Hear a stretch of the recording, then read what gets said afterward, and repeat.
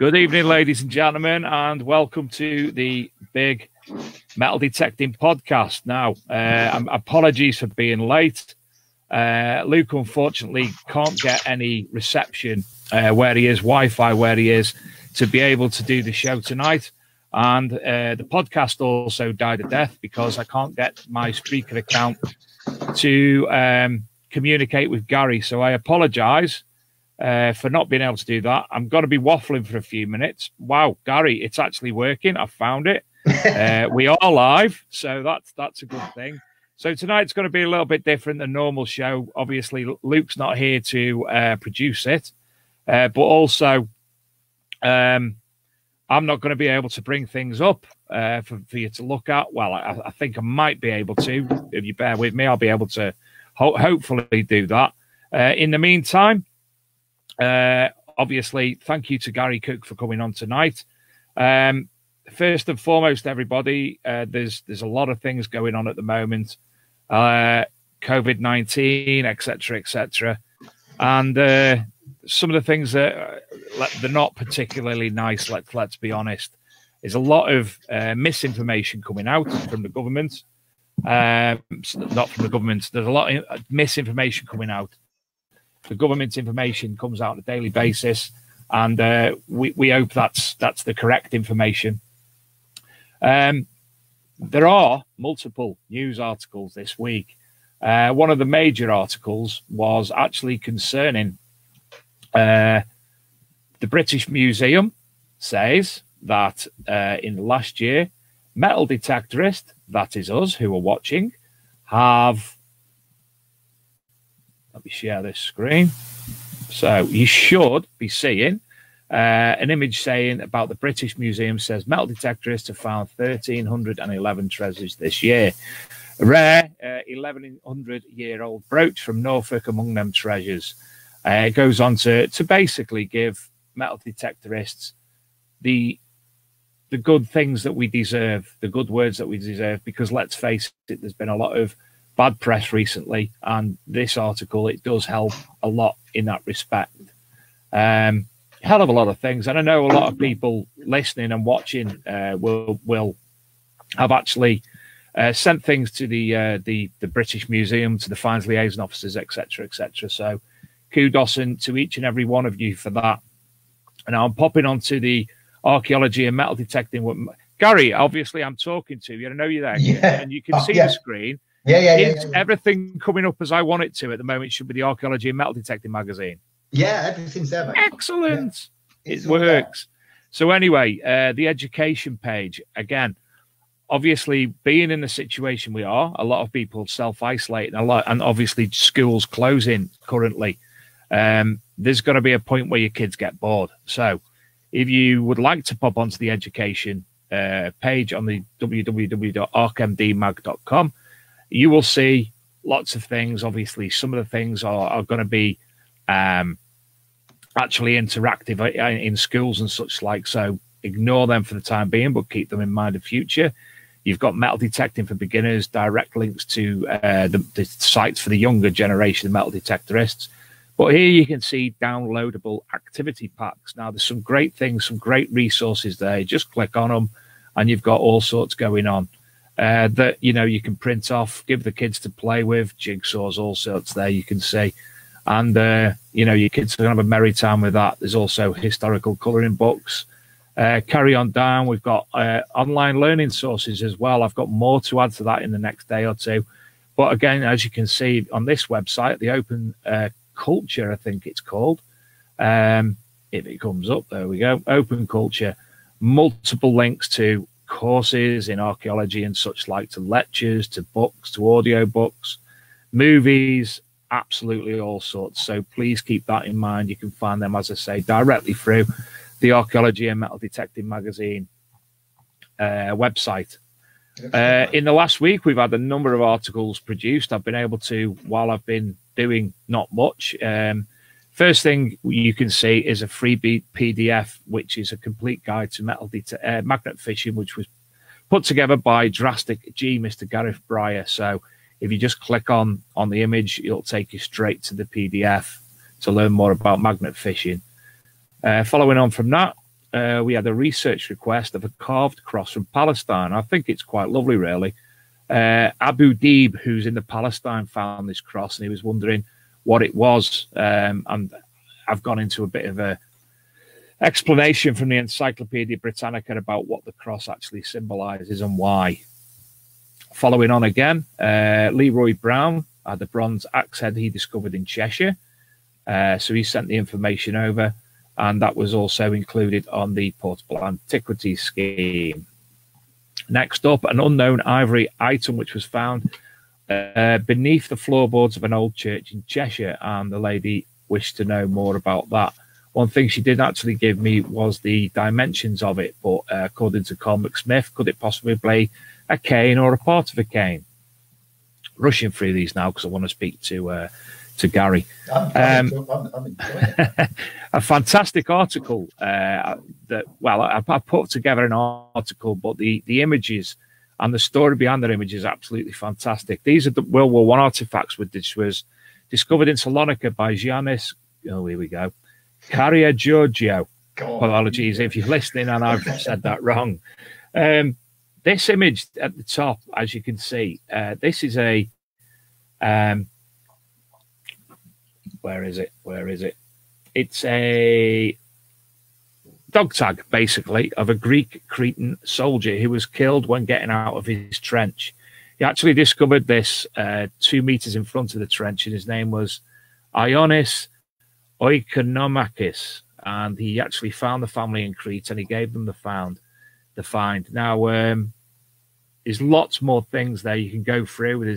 You can find his World War relic hunting page on Facebook, and some of the finds he's getting are absolutely phenomenal, as you can see, all military related. Now, the story behind this is he lives in Salonika, as I said, and the Battle of Skradiligan was a 2-day battle which took place in that area, located northeast of Mount Pieko, which is the northwest of Thessalonica. Thessalonica is the modern day name. On May the 29th, 1918, on the Macedonian front of the World War I. The battle was the first large-scale employment of German troops of the Army of National Defence. Greece had joined the United War in the summer of 1917 on the front, and resulted in the capture of the heavily fortified Bulgarian positions. So, as I say, a fantastic little article that, not because of my words, but because of the images and especially the story behind the return of the dog tags. And one that's gone on today and will be going on the Archaeology and Metal Detecting Magazine Facebook page tonight is this lovely little 1851 US officer's soldier's sword belt plate, which was discovered by Jeff Downs in the USA, in Asheville, Virginia. So, again, thank you to everybody who sent things in. There'll be a lot more coming in the coming days. Obviously, with time off work, I'll be able to catch up on the backlog of things. And if anybody does want anything put on the website, please feel free to contact myself or Luke, and we'll get that sorted. A bit of bad news, obviously, this week is that the Spring Detectable has been postponed, and the Summer Detectable has been cancelled for the foreseeable future. Now, Mark Betch has agreed to, well, he's asked, and we've agreed to bring him on a special show on Sunday night. It's only going to be a 15-minute or so show, and that's just to explain verbally, instead of obviously written and reading the words. Mark will speak to you personally to give all the information about obviously what's gone on and why. We all know why, but let's hear it from the horse's mouth. So that's on Sunday around, well, hopefully at 8 o'clock. Again, apologies, I've not been able to get the podcast working again for the second week in a row. I'm going to have to work on that in the next week. Last week was sound issues. This week was connection with Gary. So, Gary, good evening. Hi. Are you well? Thank you, Dave. Yes, very well. Good. Thank you. All things considered, with what we're going through in the world at the moment, I'm doing okay. As people can see, I'm flicking around at the moment. I'm trying to actually get you up as the main picture, so I don't know how. You don't want me as the main picture, seriously. Let's try that. Oh, there he is. There he is. No. I've got him up. This is all new to me. As I say, it's always Luke that deals with this side of things. So I apologise for not being able to suss it right. So we're in uncharted territory then, mate, are we? You've actually seen me try to shoot myself several times in the last 15 or so minutes, haven't you? You're doing a better job than me, mate, because it's me. Honestly, computers hate me, and then I only have to look at the computer and it'll blow up. So that's what I got. That's why I'm married to Lisa for. She does all of that. I tell you, nobody would get booked in on the Rodney Cook if it wasn't for Lisa, because I would just destroy any computer I looked at. So, oh, hey, Lisa. I'm useless at anything like that. You ask for my friends, I'm rubbish at it. Rubbish.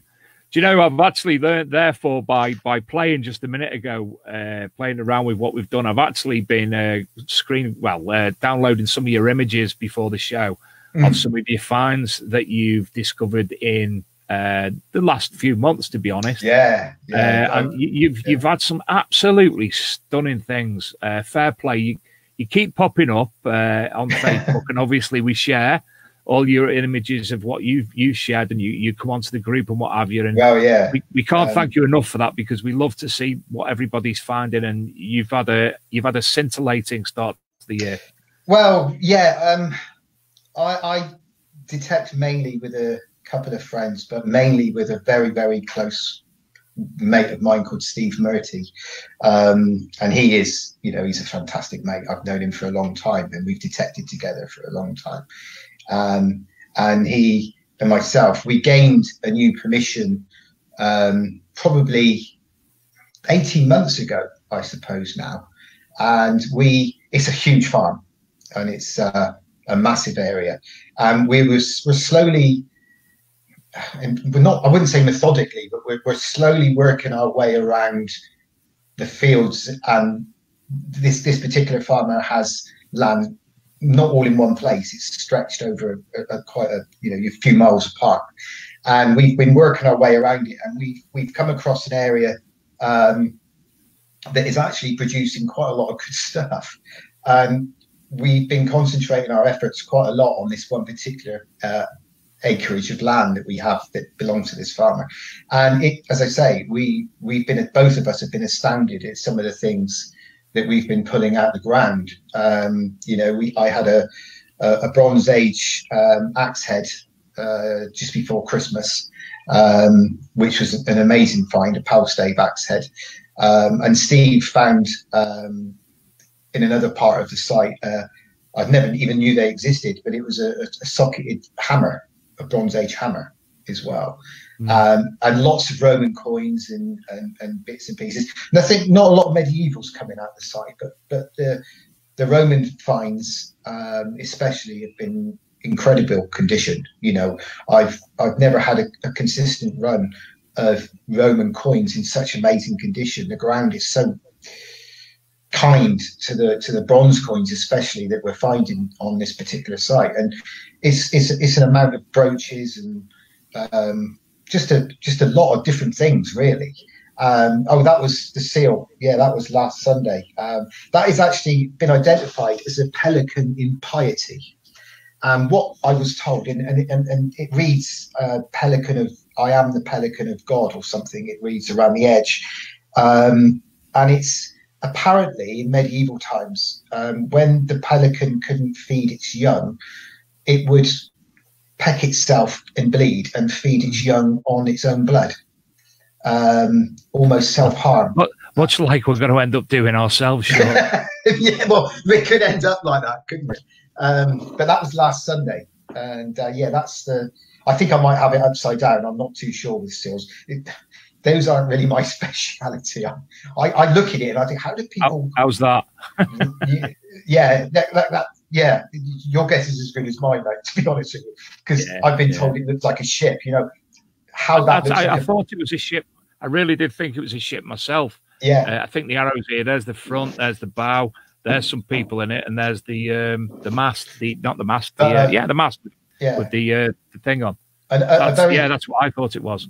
Exactly, but a very kind Facebook user sent me a link to one exactly the same on Paz, and it's actually, as they say, a pelican in piety. I I can see now. I can see. There's the birds in the nest, and there's the birds That's feeding it. on there. There you go. There's the head and the body. Makes perfect And the pelican sense. is feeding its young its own. Well, its own body almost. Yeah. Yeah. And it's quite common. Gary, you could have found a 2 in 1. You could have found the ship one and the pelican. Well, yeah, that's always that. And if you read the lettering backwards, it spells something else. Yeah, that's right. Have you seen you'll summon a demon if you say it backwards. Well, yeah, it's a bit like that record, isn't it? Which is meant to read. What is it? Isn't it a Beatles record that they're meant to say John is dead or something if you play it like backwards? That, yeah. Which he is. Well, he is now. Yeah. But no, we've had some. I've had So, there's some Roman brooches from the site as well. It's proving to be an exceptionally. There you can see the quality of some of the coins that have come out. Stunning. Yeah, and some of them are even better condition than that, believe it or not.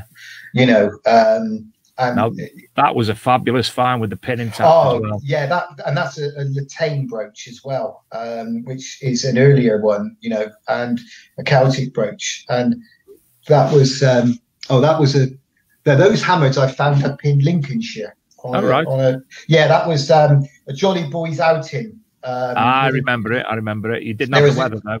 No, we didn't. There was a group of friends from the club, and there was also Sid Perry and Phil Frag Hill, two very, very good friends of mine. And there was us from the Trowbridge Club that I belong to, a group of mates, and we all went up in minibuses and met Phil and Sid up there. And we had a great weekend. We hired some cottages, and the farmer allowed us to metal detect on his farm. And it was basically a great weekend. We had a few beers in the evening and a couple of nice meals. And we all stayed on the farm. The great thing is the farmer not only allowed us to metal detect, but he had holiday cottages on his farm as well. Yeah. And very kind. That is an exceptionally good find. That was absolutely. I was agog at that one, Gary. Well, I've got some flip ones myself, but when I saw that, they're like chicken teeth, apparently. Bronze arrowheads, which is the crossover between when we're still using flint but moving over to metal. Yeah. And then apparently, so I've been told, there's not very many of the flow has told me that there's not very many of those been found. So he was very excited about that. And my images are in no. My image is in no way in the right context. No, it's all right. They've decided to have a mind of their own, just like everything else tonight. That's all right. That's a Saxon skeet or sciata that I found at the new site as well. Which the other side is that one? That's it. You've got it. Yeah. I have been amazed at how many great finds have been coming off of this new site of ours. As I say, we've had the permission for nearly 18 months. Yeah. But circumstances have been crops have dictated that we haven't been able to get onto the site as often as we'd like, and now we can actually get onto that. Oh, that wasn't actually my find. That was one I put up as a comparison to the one right. I Do apologise. Reason being is this is the one I'm trying to get to. I don't know what it is, and you haven't actually got an explanation or description. It's a Roman brooch. It's a Roman brooch it's missing obviously this part here. Yeah, it's missing the catch plate has been flattened over the years, and it is missing. You've gone. Oh, there you go. So you can see it there, and it would have had a bar across the top, with where the spring would have been, which the pin would have attached to, which has obviously been long since gone. But it's a It's a great find. The one before it was actually a lovely little find. That is a military knee brooch, they call it, and that again complete, and it's in an amazing condition, absolutely fantastic. It is stunning. Yeah, and it's got some beautiful little all these bits in it. You know, it's all, you can see it's all perfect. It's quite astounding how it's actually survived in the soil in that condition. It must be something to do with the soil, and maybe the area hasn't been sprayed with chemicals, you know, since the 50s and 60s, where they used to put real powerful, you know, chemicals on insecticides and things onto the fields that would destroy bronze coins and things. You know, we've, as I say, been exceptionally lucky up there. And every time we go up there, we usually find a few Roman coins and a few bits and pieces, and it's a great sight. Hopefully, weather permitting, and we're not on sort of like UK lockdown, me and Steve would probably be back up there on Sunday. But what a great hobby to self-isolate. You know, we could. Well, it is. I mean, you know, that brings us to the question: what happens now for metal detectorists when we call self-isolation? Can we go into a field? I mean, you know, a lot of people live alongside fields. A lot of people are landowners themselves who metal detect their own land. But can we actually physically ourselves go into a field? And, you know, if the police or someone of consequence passes, are we gonna get? Well, it's not at that complete place yet. But what happens? Do we want to go out metal detecting? I yes, think we do. Of course we do. And I think if you're sensible, I think what they're probably going to mean is if you're sensible. You know, if you're showing signs of the this COVID-19, and then self-isolate, stay indoors. But if you know, if you're not showing signs, but we're on some form of lockdown in the future, we're not there yet, but I personally think that eventually it will happen. You know, certainly in London to start with, it will happen. If it follows the model that it's been happening in other countries, then yes, we will eventually have some form of lockdown. But I think they're going to be more worried about mass gatherings of people in cities and towns. If me and Steve are in the Land Rover heading to the farm, and we see a policeman and he says, you know, what are you doing? Well, we're going to the farm. Two blokes in the middle of a field, we could spend the whole day in that particular site and not see another human being all day. Yeah, we're not going to be spreading the virus in the middle of a field in the middle of nowhere with the nearest house 3 miles away, and then we go straight home. You know, I can't see them. I think they're going to be more concerned about people in pubs and things, you know, and people getting together in towns and spreading it that way. I think, you know, obviously if you're on lockdown and they say categorically you don't go out, then you don't go out. You have to abide by the law. But at the moment, a couple of guys in a field metal detecting, are we spreading the virus? No, not really. I don't think so personally. Well, then there's the question, Gary. Obviously, as I said before, Mark Betch has announced that he's cancelled postponed the spring detectable, cancelled summer detectable. Things could progress. This could end up hitting the Rodney Cook Memorial Rally, which we'll come on to more lately. But we've got these smaller rallies who are still promoting and, you know, still promoting up to 50, 60 people. Yeah. Personally, I wouldn't attend. And I know a lot of people won't attend, but I know a lot. Is that right? Well, I don't. First of all, I want to say well done to Mark. He's a very close mate of mine, Mark Betcher. And if he's watching, hello, Mark. He's a good friend of mine. I've known him a long time, and I got a lot of respect and time from him. I've learned a lot, and he's helped me a lot with the Rodney Cook in the past. So a huge thank you to Mark. And I personally want to say to him, you know, gutted about losing the two early detectables in the year, and I was looking forward to both of them, but in my honest opinion, he has made completely the right call, and I will back him 100% on that. And he has absolutely 100% called it right. And you have to look at the bigger picture here. You know, this is a worldwide pandemic, and it is causing deaths among the old, the ill, and those with underlying health issues. It is going to get worse before it's going to get better. And the Prime Minister said tonight, he's hoping, only hoping, that there's a possibility if we all pull together and do our bit, we could all be seeing light at the end of the tunnel in around 12 weeks. We don't know that. He's only speculating. Now, as far as group gatherings, the government are telling us every day, avoid large gatherings of people, do not go in pubs, do not go in bars, do not go in restaurants, avoid any contact with other people, work from home and stay at home, and only go out where it's necessary to do so, i.e. go to the supermarket for groceries, or go to the pharmacy, or go to the doctors. And, so to answer your question about metal detecting group digs, I personally, like you, wouldn't go. I know it's a free country and we all have the right to do exactly what we want, unless told otherwise by the government, and they turn it into sort of some form of martial law. Do I agree with these digs being held? Well, I don't want to put I don't want to be seen to be going against group digs, because it's each to their own.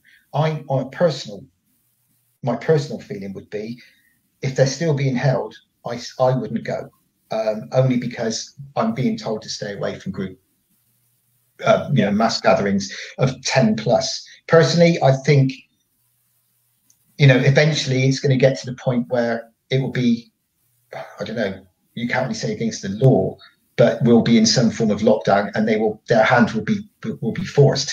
Until that happens, people still go into pubs, so that's wrong. So people still go into metal detecting events, one-day events. Is it right? Is it wrong? Well, it's up to the individual at the end of the day, and we all have a choice.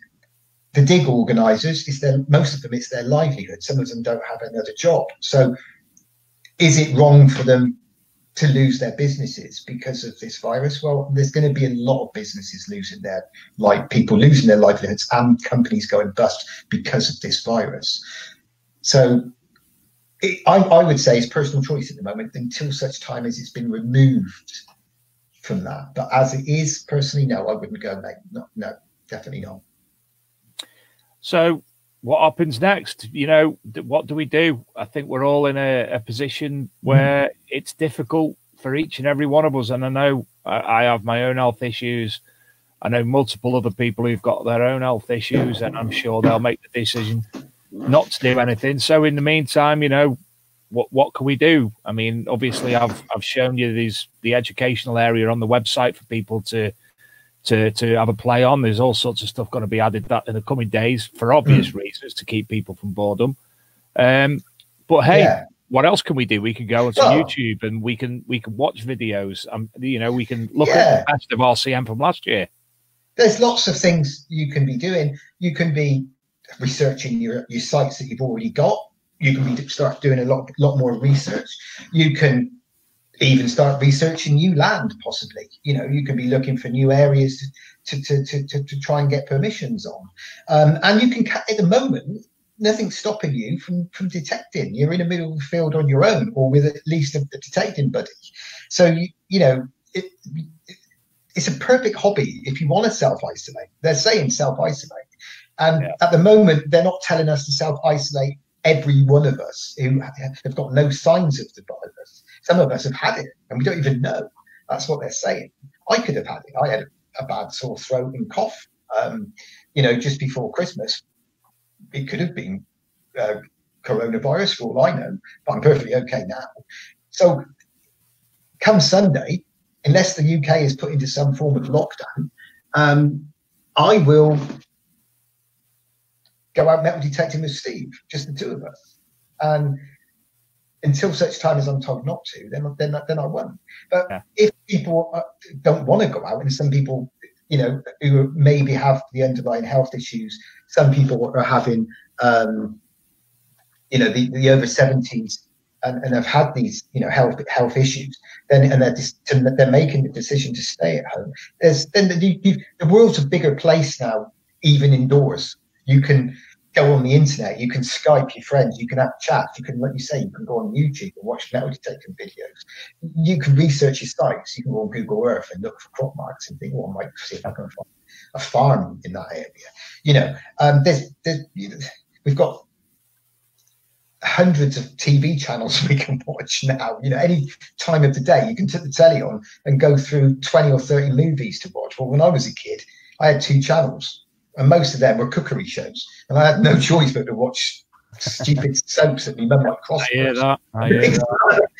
But nowadays, you can pretty much turn the telly on and catch up TV with iPlayers and whatever you want to do, So there's plenty to keep you occupied. I myself will sit in front of a laptop and do some reading. I'm currently working on an article for Treasure Hunting magazine, and if Jules is watching, I am working on it, Jules. I promise it will be with you. Okay. Because he keeps asking me, "Where's my article, Cookie? Where's my article?"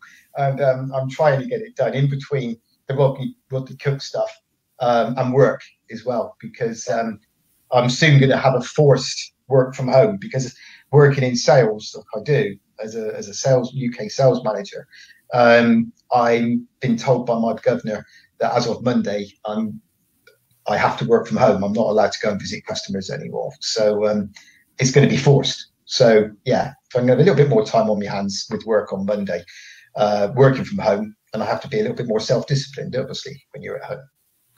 You do that. I'm even, me of all people, the fat person, I'm even looking at, I've started today, I've been exercising, which is very out of the ordinary. Even took the dogs for a walk. You didn't know what was going on. So I've got to put some effort into that. I've done silly things. I take daily multivitamins and omega fish oil tablets, but I've got some today for the kids as well, just so the kids are getting, what they need. And my wife being a nurse, we don't know if she is classed as a key worker, but we don't know if I do go back to work in the coming weeks, because, hey, kids could be off school, as suggesting, until September. Then who's going to look after the kids if I go back to work? I work at JCB. We shut down yesterday till the 30th. What happens thereafter is still unknown, sadly. So, yes. Yeah. Anyone listening, if you can't get out metal detecting, there's even things as simple as doing step-ups on the bottom step of your stairs. If you live in a bungalow, that'll be a bit difficulty. You'll find a way somehow. I went to, I'm under the chronic pain clinic, Gary, and I went to a physio course, which was a 4-week course with them. And some of the things I learned about the ability to do exercises at home without treadmills, without bikes, etc., etc. I was astounded. So then books are coming out, and I'm actually gonna. I'm going to make the mental effort, never mind the physical effort, to actually do things like that. So you'll be getting a bill from the missus for having to buy new stair carpet because you'll wear it out because you'll be going up and down the stairs too much. I mean, I don't even know. If all this goes off, I don't know if you can even walk the dogs. Well, that's the thing. But the problem is, I live in Wiltshire, and it's very, parts of it are very, very isolated, and it's like I said, Sunday morning I'll pick Steve up in the Land Rover about 7 o'clock, 6:30 in the morning, and if he's watching, he's going to have a freak out because he's got to get up early on Sunday morning. Sorry, Steve. So he's going to, but there'll be not a soul on the road. We'll go out to this field, and it'll be in the middle of nowhere, as I've said before. We won't see a soul all day. We'll metal detect all day. We'll come home, and we might have seen, well, no one apart from ourselves. We'll be sick of the sight of each other all day. So we haven't made contact. So I don't think that they're going to be. I think they're going to be more concentrating on the large towns and the cities, and where you get big concentrations of people. That's, I think, where there's going to be. I don't think walking your dogs is going to be an issue. I really don't. Unless you obviously live in the towns and the cities where you have to walk your dogs in parks with a lot of other people. In which case you have to get one of those doggy treadmills that you can buy. Yeah. And, stick them on a treadmill. Just stick them on a normal treadmill with a sausage hanging down. That's exactly right. You can do that. Look what I've just learned to do. I'm trying to learn how to use it, and I found I could do that. So there you go. Apologies for tonight's issues. At least we got going on a watered down version, which now is getting a bit better. Any questions I will see in the sidebar and be able to ask. So Gary, we do have. Apologies. I don't know who it is because the system isn't obviously connecting as I would expect it to. One of the users, as you can see, he asks, what time can people check in for the Rodney Cook Memorial? If it goes out, let's just ask that question so it doesn't get forgot. They can arrive at 12, and the gates won't be open until 12 o'clock. And then once they've checked in, which should be very straightforward. If they're camping, if they want to put their tent up, they can. They've got 2 hours until detecting starts at 2 on the Friday. For the campers, there's a set aside field strictly for the campers only, for the weekenders who are coming on the Friday. So yeah, so 12 o'clock. 12 o'clock. Brilliant. I like this one. I'm going to show this one because it made me chuckle. I don't know who it is, but it made me chuckle. There you go. Still waiting for confirmation. Jogging is now banned due to the virus. I wouldn't know what they're talking about. What's talking? Never heard of it. Whoever you are, kudos. Did you ever watch Peter Kay's? Did you ever watch Peter Kay's car share? That was hilarious, wasn't it? Yeah, when she thought it was dogging. Taking a dog for a walk. Another one of my things there, just so you know, Luke was unable to get a Wi-Fi connection tonight, hence being able to produce this show. So I'm doing it, luckily being able to do it because the podcast wouldn't connect. So I'm learning as I go on the stream, as you can see by these pink things popping up. It's not linked. It's normally on Luke's YouTube account. I thought it would come up on my own YouTube account, but again, I don't know exactly what I'm doing, so I'm unable to see if that's the case. So for the people who usually listen and watch on Luke's YouTube site, I apologize for that. But at least, you know, some of you are here on Facebook, and it will be downloaded and re-uploaded onto to YouTube for the future anyway. I totally agree with this Facebook user. Let's just hope we have a rally season this year. Totally agree with. Yeah, I've got everything crossed. Literally everything crossed. I won't show you everything that I've crossed, but I've got it all crossed. It would be a shame if we lost, you know, the rallies this year.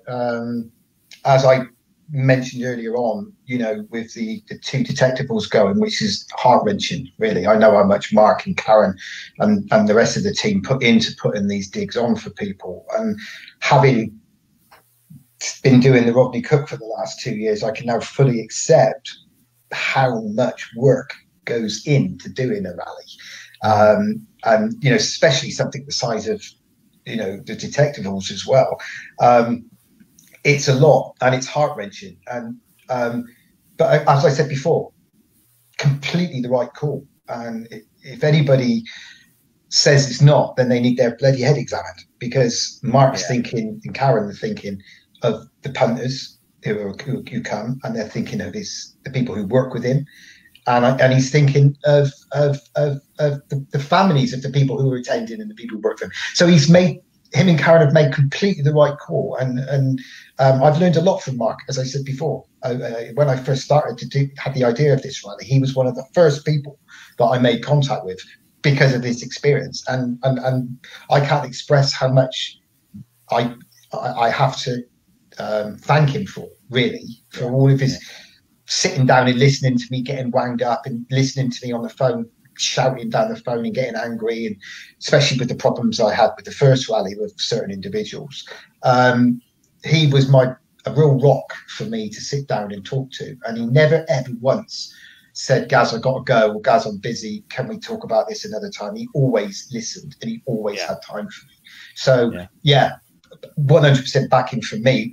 You know, that doesn't mean a lot. How could he not have time for you? You're just so lovely. No, not really.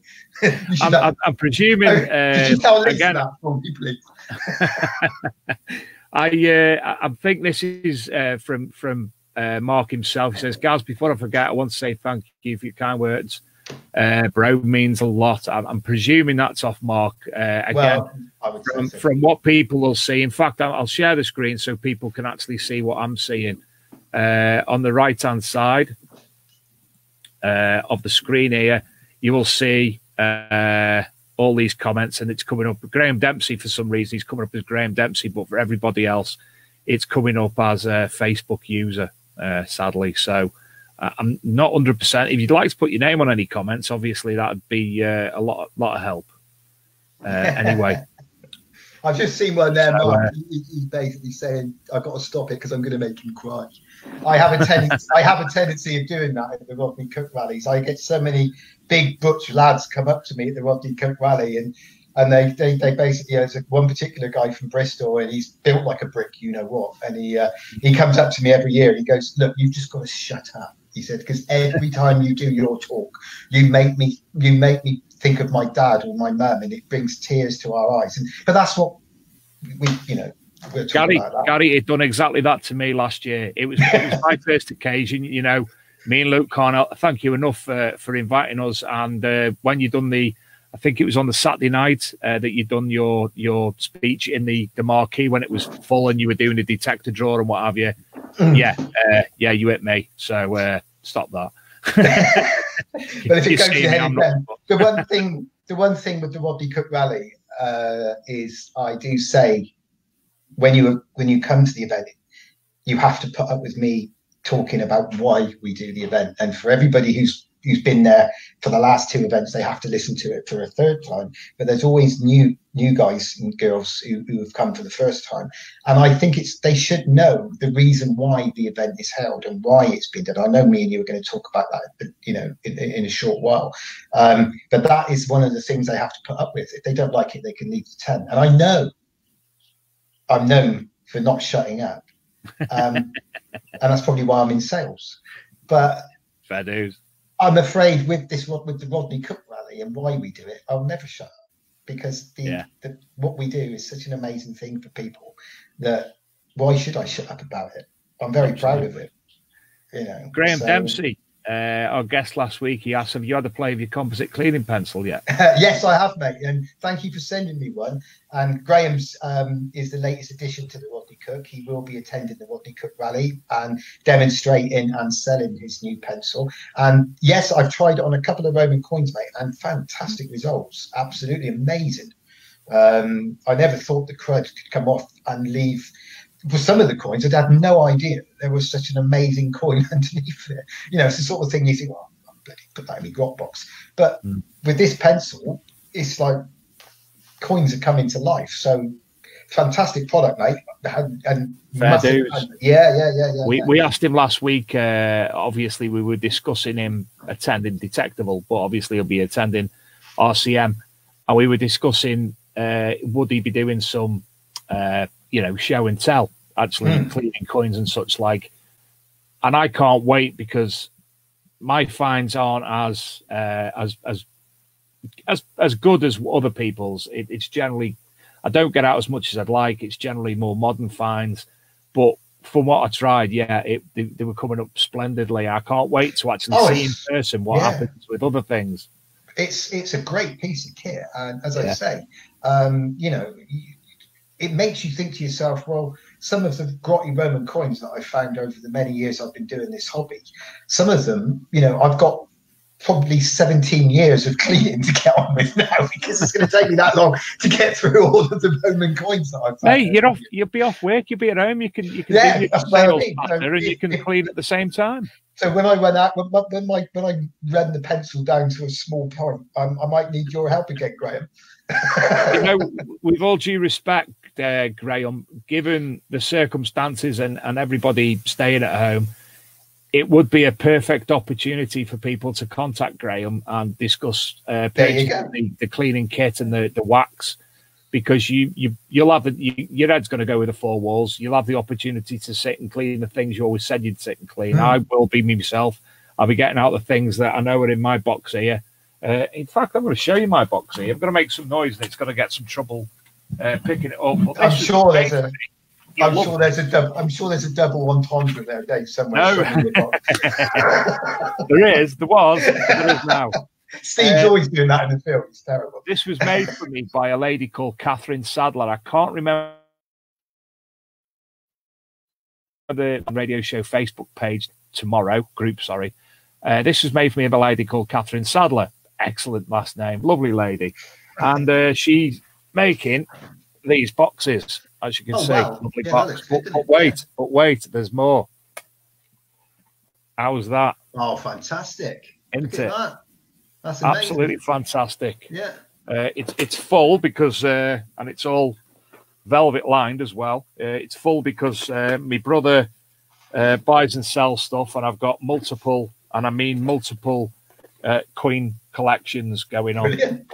And other things. And there's, you know, as I say, there's stuff that I do want to get into myself. I mean, there's a horse brass there. I can't wait to put. Hey, look, show and tell. I'm not showing and telling because they are crappy finds. Yeah. Hey, look, there's an old saying, isn't there? You know, one man's junk is another man's treasure, and you found it, and it doesn't matter, does it? You know, I've always said that to people. I still get the buzz.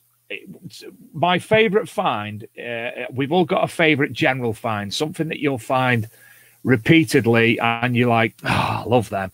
Musket balls. If I find a musket ball, I still buzz. I remember a friend of mine who used to find musket balls. This is back in the early 2000s. His name was Steve Parsons. And he always found musket balls. We're on Marston Moor. And people are walking along with me, picking up musket balls off the ground. And I never found a musket ball. And he actually had one cast for me. There you go. That's yours. So he gave me the musket ball. I found my first musket ball, and it was like shedding peas. I had loads of them. So I think I give it to a friend of mine called Lisa Mallon because she hadn't found a musket ball. So when she finds a musket ball, she has to pass it on to someone. You know what, mate? But all joking aside, it's still history, and it's still a great find. And yeah, I know. I've just noticed there's people saying about having a tear in their eye, and there's one there. It says, "I've had tears in my eyes before with Cookie when he finds stuff on my permission." I can guarantee you that's Paul Bancroft. Okay, I can guarantee you that Paul Bancroft. That is 100%. I do have a tendency of finding things when I go out metal detecting with him on his permission. That's 100% Paul Bancroft. I can guarantee you that. But no, I was saying, you know, what I still get a buzz now when and that's Steve Murray. That's Steve Murray's reply. 100%, because he's a terrible lurker, we call him, and he lurks behind you when you start digging, and then he starts digging up the good stuff behind you. But that's another story for another day. But you know what, Dave? If you enjoy the hobby, does it really matter sometimes? And this is what the hobby's about: great friends. Yeah. You know, Paul and Steve, two of my closest friends, and we're having banter even on your show. This is exactly the same sort of banter as we have when we're in the field together. Mm. And they're my wingmen, those two. They're my good mates. And they're both Rodney Cook Rally fellow organisers. And they're brilliant friends. And I've been detecting with both of them for many, many years. Paul, I met in the field. You know, we've been detecting on the same permission, and we had no idea. And we bumped into each other one day. And we've been very, very close friends since. Steve, I've known for donkey's years, and he's just there all the time, basically. But he's one of my closest friends, and you know, we share our permissions with each other. We even share the Land Rover that we bought together, you know, for detecting it. But this is what the hobby's really about. You know, it's the fun side of it. It's the great friends that you make. It's the people that you make, and they're the reason why I stay in the hobby. You know, because sometimes the hobby can bring me down. You know, I look at how the hobby's changed over the years since I've started, and some of it is for the good, and some of it is also for the bad, which I won't tend to go into too much. But you know, the hobby has got bigger since I started doing it, and it's got more commercialized. You know, there's a lot more. You know what? It's each to their own, and it's a wonderful hobby, and that to me is what the hobby is really about. Is my best finds I've ever made are the friends that I make in the field. That's my best find. I totally agree. I mean, I could list an abundance of people. I'll forget them. Digger Dawn, I call her my little sister. She calls me big brother. Scotty B. I won't have a word said against Scotty B. You know, he's so nice and so genuine and so thoughtful. Well, that's it. It's untrue. Look at me and Luke.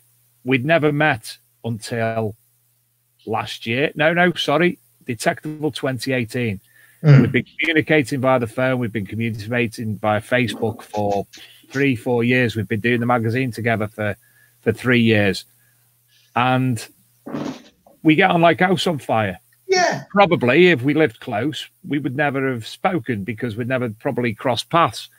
I love him to bits. He's done. It's Luke that keeps me doing the magazine. If it wasn't for Luke, again, as you said, there's so many times that you've gone, I just haven't got the heart to do it. And then somebody picks you up. The same with Paul and Steve of you. Luke's exactly the same with me. And I think I'm the same with Luke in a lot of respects as well. Yeah. So yeah, friends-wise, you can't no. you can't argue with anything like that about detecting. Like you, I could list so many people that I've made friends with. You know, I've got John Lydell, for instance. He might be listening tonight. He might not. He's not the best at using Facebook, to be fair. Sorry, John, but you're not. He is another fantastic, amazing friend of mine that I met through the Trowbridge Club, and he is an integral part of the Rodney Cook Rally. And without him, he's like my biggest older brother. He won't hear a word said badly about me. You know, I can't understand why, but there you go. But effectively, if you want to get to me, you've got to get through John. And he is an amazing guy. And yeah, we've all found amazing things, you know, like for instance, there's my axe head that I found not too long ago with Steve. Oh, that's nice. You know, it's jealous. a Pal Stave axe head. It's fantastic, you know, an amazing find. But for me, like I said, it's the friends that I've made that are my best finds I've ever made in metal detecting. And some of the guys who helped me with Dad's Rally, you know, are amazing people. And I could be here all day naming every single one of them. And I will a little bit later on to thank a few people whilst I've got the opportunity. But the buzz for me is being out in the field in all winds and weather, doesn't matter, with my friends, enjoying a good day out. And if we find something, it's a bonus. If we don't, we've had a great day in the fresh air, great fun. And to me, that is exactly what metal detecting should be about. And don't get me wrong, I've got no problem with the big groups and businesses, because they're great for giving people the opportunity to go out and metal detect, because metal detecting has become so huge since the time I started doing it and the time some of my other friends who've been doing it longer than me. With Facebook and social media, it's made metal detecting more. The opportunity to metal detect has been made a lot bigger by the onset of social media. But it's also meant that you can't. It's so difficult to get permissions now. I'm very lucky. I had most of my permissions in place long before social media and Facebook and places like that really took hold. And I'm quite, as you probably can tell, I'm quite an open, easygoing person. I can talk to most people. I do it for a living. So going down a private track that says private road, do not enter with the risk of being shot, whatever the farmers put up there on their post, I will still go down that track and I will knock on the door. But a lot of people, that's very intimidating. They find it difficult to talk to the farmer. Yeah. They find it difficult to knock on that door, you know, and to get the permission. And they find that oh no, I can't do that. And to be honest, I get very anxious myself when I'm in that position. The amount of times I've drove past, I will knock on that door. Oh no, they won't like me. They won't say yes to me. But yeah. Whereas I don't. That doesn't bother me. If they tell me to off, then they tell me to off. If they say no, I'm really sorry, but we got someone, absolutely fine. You walk away. But then there's always the off chance that you will get a yes. And I'm not saying it's everybody's cup of tea, but that's why these groups are great, because they can help people, like Mark's metal detectives, for instance. You know, he's one of the early ones, and he is he's given the opportunity to so many people who would never, other than that, been able to have gone out metal detecting unless they'd gone to the beach or, you know. So these groups can do so much good in to the normal everyday guy. You know, I can see you reading there and fumbling because you're trying not to laugh as you're speaking. What is that from? Facebook user. Should we look into that? Who was that? I don't know. I've seen the bullet holes in the land. That's me getting shot by the farmer as I'm driving up his track. Yeah, that's brilliant. That is very good. But you know, do you know, again, it's the amount of times that I've messed up. I've made a bad judgment call. I've done something wrong. I've said something wrong, and I'm talking behind the scenes or at meetings and stuff like that. The amount of times that Luke's corrected me, even on the show last week, Luke was correcting me for something I said incorrectly. And if it wasn't for Luke, I'd be in a lot more trouble than I usually end up getting into anyway. I do have a tendency of sometimes speaking my mind and being a little bit, you know, put me foot in it, as it were, or say something, and then John will give me a nudge in the back, or Steve will sort of give me the shut the fuck up sign sort of thing, you know. Because I can have a tendency of saying what I feel. But I've always been like that. And at the end of the day, if people don't like what I say, or if they don't agree with me, then they don't agree. We've all got our own opinions at the end of the day. As I say, but the groups have done a fantastic job in allowing the everyday guy who, because there's not a lot of land left out there to get permissions on, they've done great jobs in helping people get them. But the other downside to it is that the guys who do door knock and try to get permissions are being soaked up by the groups. I've lost 3. I've had 3 of my own personal permissions, and Steve's as well, obviously. We've lost out to groups over the last couple of, year or so, that we've had groups start going on them. But do you get upset? Do you get wound up? Do you start effing and blinding? No, what's the point? You just get on with it. You can't do anything about it. It's the farmer's land at the end of the day. He's got every right to allow who he wants onto it. If you don't own the fields, just because you've got permission to metal detect them doesn't give you the sole God right that nobody else is allowed to go on there and metal detect. And most of the groups are pretty good. If they know that there is somebody else out there doing them, then they will either liaise with the person who's metal detecting them already on the farm, or they will walk away. And I'm not saying every one of them is like that. I'm sure some of them will pretend they didn't hear that there's somebody else detecting it. But if at the end of the day, there's nothing you can do about it. It's the farmer's land at the end of the day. And he's got every right to allow who he wants on that particular farm. And if he decides to have a group go on, then he does. I don't get wound up. Occasionally, I might talk up the odd little rant, bloody hell, But in the big scheme of things, look at what's happening in the world at the moment. There's a lot worse things to worry about than losing a farm to another group. At the end of the day, the way I look at it is, I don't have to pay to go on there, but everybody else does. Yeah. So, yeah, it's frustrating, but at the same time, social media has done wonders for the hobby. We wouldn't be having our conversation now if it wasn't for social media. We certainly wouldn't, Gary, now. And we probably wouldn't have met because I wouldn't have known about, we wouldn't have been doing the magazine. We wouldn't have done the magazine down. And also, sorry, while it comes to mind, regarding the printed version of the Archaeology and Metal Detecting magazine, sadly, due to the postponement of Spring Detectable and the cancellation of Summer Detectable, we will not be able to go into print because of obviously advertising and whatnot. The advertisers will not be advertising as much. We will not be able to go into print until the next event that is taking place takes place. Instead, what we will be doing is releasing the magazines as a PDF version and placing them on the Archaeology and Metal Detecting magazine website. Obviously, it takes a hell of a lot of time, which Luke has been putting together, a lot of money, which obviously we don't get, and it's so the magazines are paid for to be free by the advertisers, which again we will always support them and give them a shout out. LP, Regdons, Nocta Macro, Rutus, Graham Dempsey's got a thingy in there. I'll discuss that with Graham in the coming days.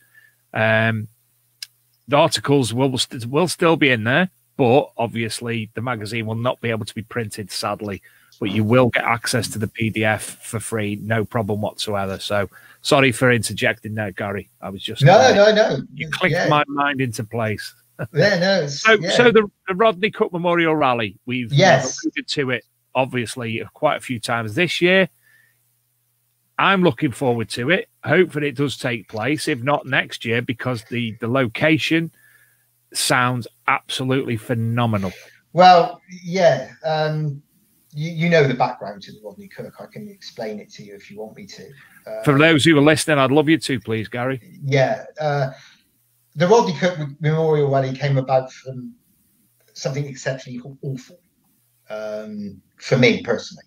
I lost my father, Rodney, obviously, to cancer in 2017 after the best part of a 2-year battle. He was a very brave man, my dad. He was my best friend and he was my best mate. And we did so much together as I was a child. I could never have wished for a better dad. He was always there for me. He's always had time for me. He always supported me in everything that I did as a child. And sometimes when I was young, I wasn't always the most, how can I put it, the easiest of child to have brought up. I had my moments, but it was unconditional with my dad. And so when I lost him, it was probably the worst pain I've ever felt in my entire life. I couldn't have imagined pain could be so without being cut or injured. To actually feel pain like that was something I'd never even imagined or contemplated existed. And so from something exceptionally awful in losing my father, after the dust had settled with losing him, and he fought very, very strongly for 2 years. He was put on this new drug called immunotherapy, which is basically therapy for your own personal immune system. It teaches your immune system to see cancer as to see cancer as something that shouldn't be there, because that's the problem with cancer. It's stealth. It's a sneaky asshole. Sorry for swearing. It gets into your body and acts all lovely nicely, and your body doesn't see it as a problem. And then by the time it does see it as a problem, it is a problem. So immunotherapy was a new drug, and the people who were administering it in the hospital were fantastic, amazing people at the Bath Royal United Cancer Care Unit. I cannot vouch and say how I speak any more highly of them than I can imagine. Amazing people, what they do. And this drug kept my dad going for another nearly 2 years, when initially his prognosis was only 3 months. It kept him going. And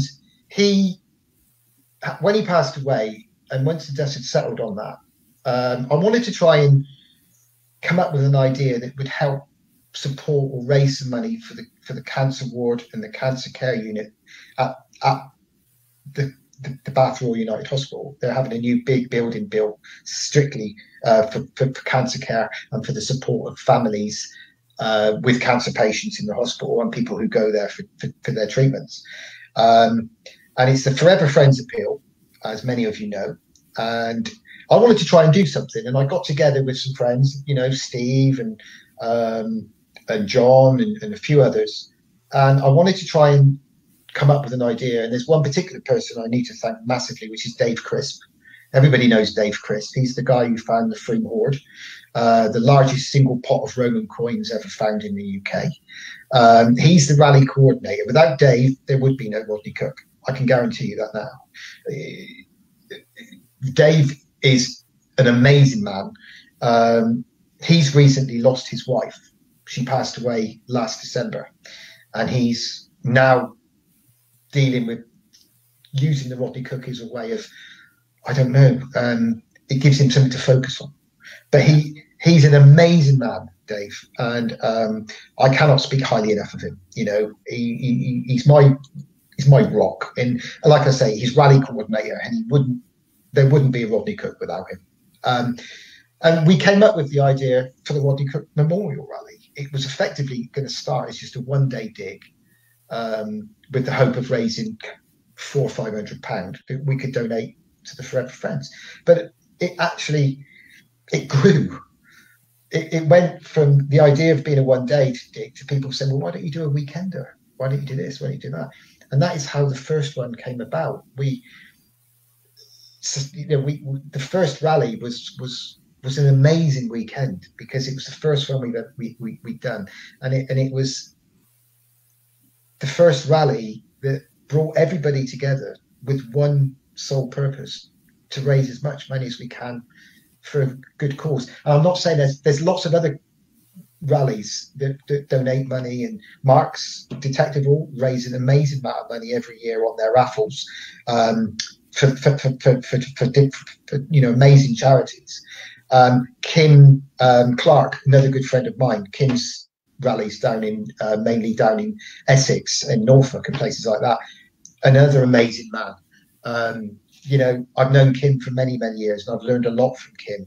And he's a great guy. If you go, I used to go to all his rallies, and they're all for charity. You've got in Dorset and West Pathfinders, I think. They raise a lot of money, but we wanted to do something that was solely for charity, and to try and raise as much money as we could. And the first Rodney Cook rally that we did, we raised £28,000, which was an amazing amount of money for a metal detector. It was. Nobody had ever heard of it before, that you could raise so much money in one weekend purely by getting a load of guys in a field metal detecting. And even the people we were raising money for were dumbfounded. When I first approached the Forever Friends appeal at the cancer and told them what we were doing, they had no idea even what metal detecting really was.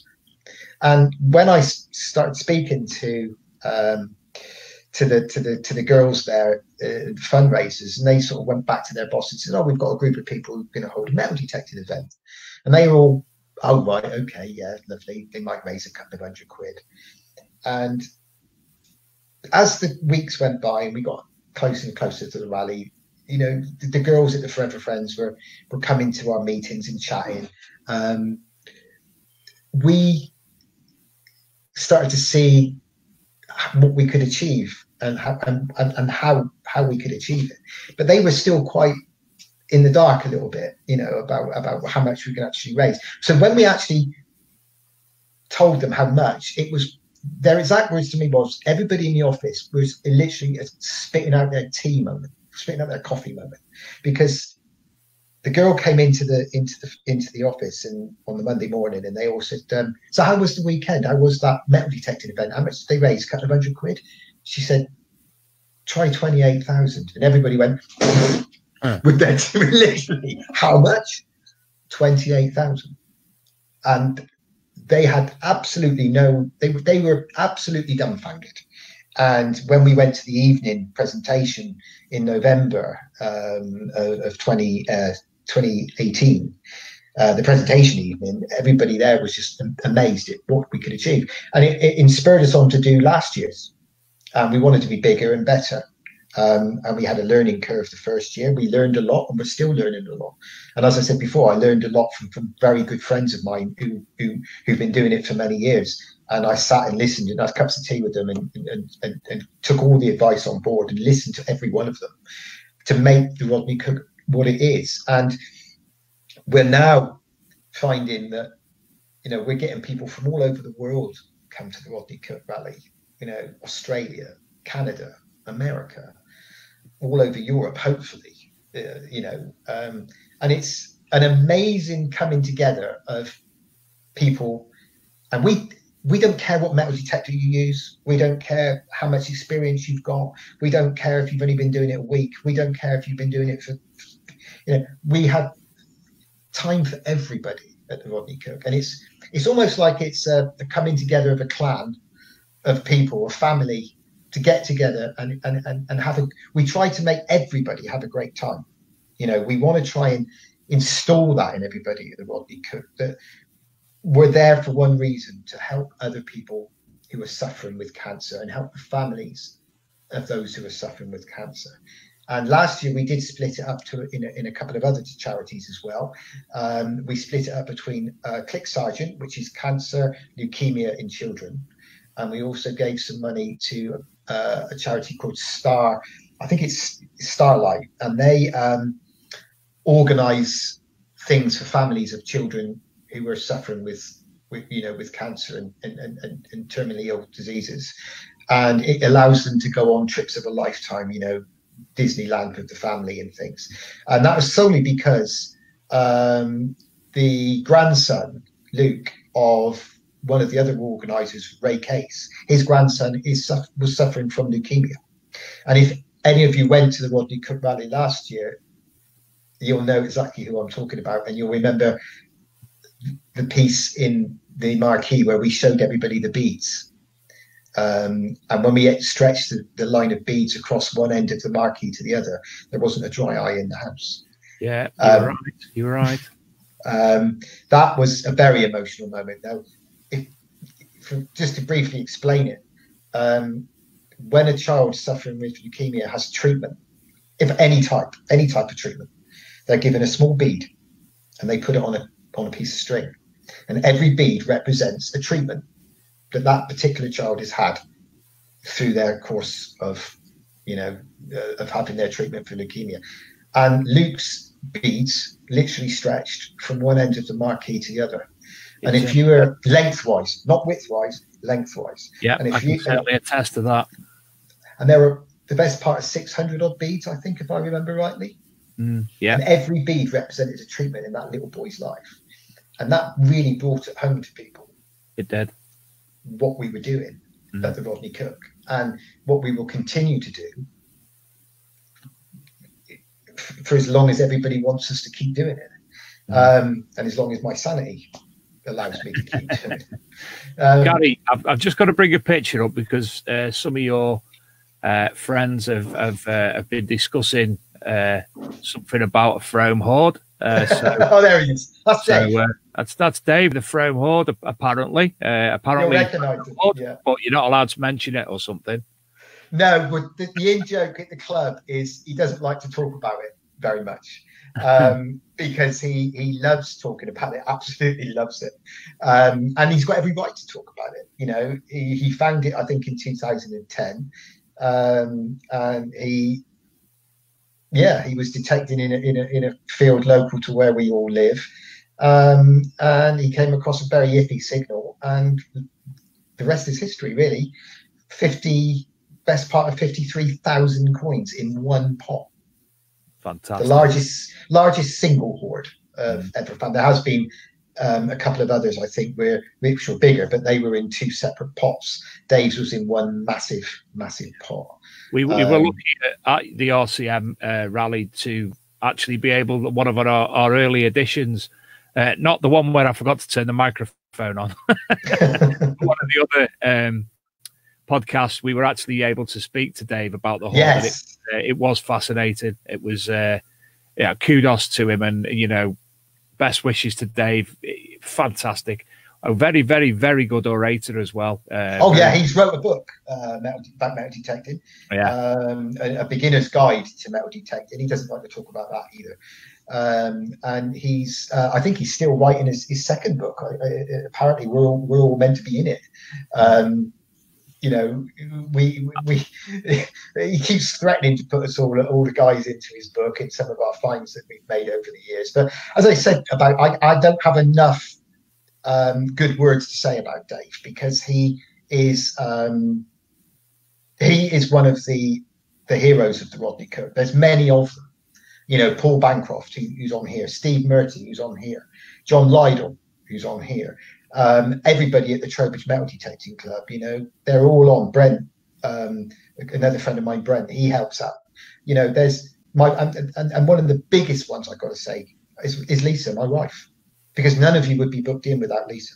Lisa spends all day on a computer. She works in a school, and so she's on a computer a lot during her working life. She comes home and she gets in front of the computer and she starts booking people in, and she is an amazing lady. I know she's my wife, and I've got to say that, otherwise I'll be in trouble. But what she does for the Rodney Cook is amazing. She gets everybody's questions answered. She gets them booked in safe and sound, and she basically tells the rest of us, what we can and cannot do. And Dave coordinates us, and it all works. we're all different in our own different ways at the Rodney Cook. And what we do, but there's one end goal for why we do it, and that is to make as much money for cancer as we can. Last year we raised £36,500 in one weekend. Fantastic. And it was split. And this year, if it all happens, well, we're going to break 50. Yes, we're all keeping our fingers crossed, obviously, for the Rodney Cook this year, and we're all in uncharted territory, aren't we? At the moment, every one of us in the country is in uncharted territory. We've never experienced anything quite like this before, so we're all hoping and praying that it soon goes away. It's going to get worse before it gets better. I heard Boris Johnson say tonight that he's looking at, hopefully, if we all club together and do our bit, there could be light at the end of the tunnel after 12 weeks. Look, we're still nearly just under 6 months away from the Rodney Cook. We're still just under half a year away from the Rodney Cook and Mark's main detectable. So a lot can happen in 24 hours with this virus, let alone 6 months. We haven't made a decision on whether we're going to go ahead or not with the Rodney Cook at the moment. At the moment, we are definitely 100% on, I should say. I worded that wrong. We haven't made any rash decisions yet. There's plenty of time to make a decision if things start to go belly up. Now, if things continue the way they are with this virus, and by later on in the year, it isn't looking very good, I will make a decision to cancel and postpone the Rodney Cook 100%, just like Marcus had to do with the early detectables. I will not hesitate. I will pull the plug on the Rodney Cook this year. I will not put myself and my family and my fellow organisers and their families and everybody who attends the rallies and their families at any form of risk by holding the Rodney Cook this year if I think for 1 minute it will cause an issue. And I will also refund, not me personally, we will refund anyone if it's cancelled. What we will be able to do is we will say to people, your ticket is valid for next year. If we have to make that awful decision and call it off, then all tickets that have already been booked and paid for will be validated for next year's event, because we will just be at the same place that we were going to be at this year. Everything will be exactly the same. It will just be in 1 year's time. So everything is in place to hold it at this particular site. And I'll talk a little bit more about the site in a minute. But for the time being, everything is okay. And as I say, we will honour the tickets for next year if we have to cancel. And if anybody can't think that far ahead, think, we don't know if we can make it next September, they can have their money back.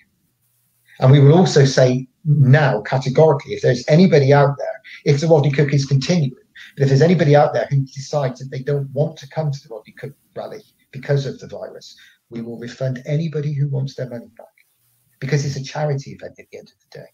We're not in it to make money, and we're not a business. We're a charity, and we are making money for the charity. And if there's anybody out there who feels unhappy about coming to the Rodney Cook this year, if it is going ahead, and they're still unhappy about coming, they have no problem whatsoever. They just make an email to us, and we will refund them their money. But of course we will. It goes without saying. And on top of that, if anybody wants to keep their ticket and use it for next year, obviously they have that option. So we're covering all bases. We're giving people the option. We're not going to turn around and say, tough, it's not refundable, because there's this sort of circumstances, you have to have a little bit of give and take. And as I said before, we're not down that, we're not in that position yet. We're still 5.5, nearly just under 6 months away from having to, make a decision on anything. So for the time being, the Rodney Cook is still on, unless it's taken out of our hands, or we're in no better position than what we are. If it's the same position now, then I will, as I said before, I won't hesitate to cancel it, Dave. I really won't. Well, have you noticed I've learned how to do something else while we've been talking? I've got another one that's got to come on in a minute. Oh, right. I see. Right, yes, we knew you meant CMD. We hide that one, and we show that one. You'll see that one is actually the Facebook web address for the Rodney Cook Memorial Rally 2020 page. Obviously, just look on Facebook, Rodney Cook Memorial Rally 2020, and all the information, all the updates, everything else that you'll need for their RCM rally will be in that group. I'm sure every single thing that you know will be there, won't it, Gary? Yes, yeah, everything that you need is there. We're obviously only an email away as well. Everybody knows the email address, charity.detectingevents@hotmail.com. We do post quite a lot up on Facebook. I have been banned from over posting on Facebook in the last month or so. I was on a bit of a Facebook ban. I think I overdid it a little bit. What was the email address? Sorry, Gary. It's charity detecting event, charity detecting event, all one word, at hotmail.com. Okay. And if you want to attend, you need to email that. We have been absolutely amazed at the support that we are getting for this particular. I want to bow down in front of all of you who have booked and paid for your tickets, because you guys never cease to amaze me and the rest of the team for your almost unconditional support for this particular rally.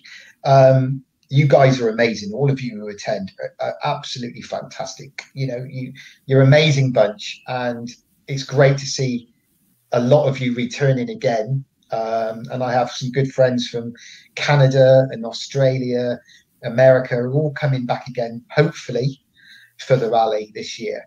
And it buzzes me so much with the support that I get from so many people wanting to help me with this rally. You know, we've had quite a lot of support from different people. A lot of them will be going up onto the, you know, we want to thank a lot of people. I won't be doing too much saying it now because, you know, there's a company called Incubus Finance who've pledged to help us this year. You know, we've Let's Go Digging. Paul Howard is pledged to support the rally this year. And also the one thing I want to try and put to bed is I noticed there was a few rumors going around, and it's probably the advert's fault to start with. So I will admit, I noticed that there was a bit of rumors going around that we are under full sponsorship from Garrett Metal Detectors. We're not under full sponsorship from Garrett Metal Detectors. Garrett Metal Detectors have supported the rally, and they've supported the rally massively this year. They wanted to help.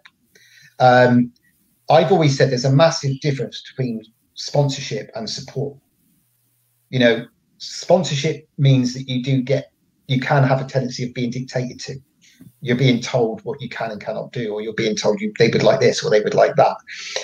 We're not sponsored by anybody. At the Rodney Cook, we have supporters.